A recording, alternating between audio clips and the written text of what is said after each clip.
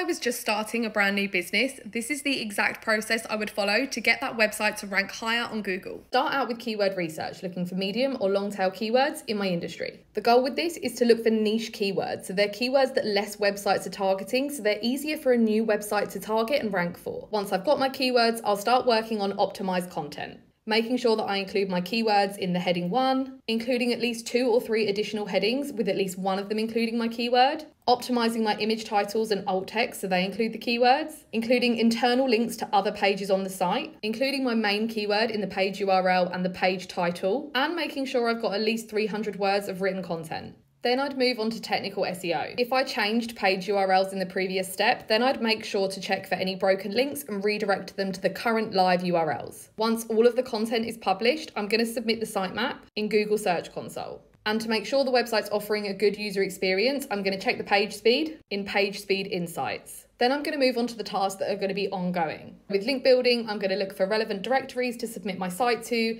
any websites that might want to do a link exchange or a guest post exchange. And I'm going to sign up to digital PR platforms so I can try and get some links on some high authority sites. While I'm doing that, I'm going to continue to publish relevant blog posts, helpful guides, resources that are going to help my website rank for more searches within my industry.